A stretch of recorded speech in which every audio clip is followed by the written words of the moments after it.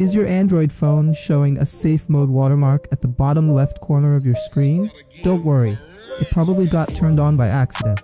In this video, I'll show you 2 simple ways to turn off safe mode on any Android phone. Let's get started. First, let's quickly understand what safe mode is. Safe mode is a built-in feature that helps you diagnose and fix issues on your Android device.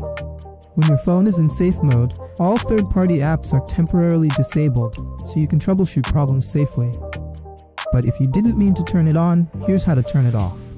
The first method works on some Android phones, depending on your manufacturer. Swipe down from the top of your screen to open the notification panel. If you see a notification that says, "Safe mode is on," tap on it. You'll get an option to turn off safe mode. Select Turn Off. Your phone will restart automatically, and when it turns back on, safe mode will be gone. If that option isn't available, here's the universal method that works on all Android phones. Simply restart your device. Press and hold the power button until you see the power menu. Then tap Restart. Once your phone reboots, it will start in normal mode again.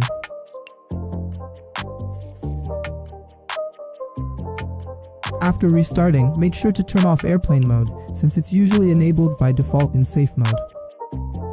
And that's it. Those are the 2 easy ways to turn off safe mode on any Android phone.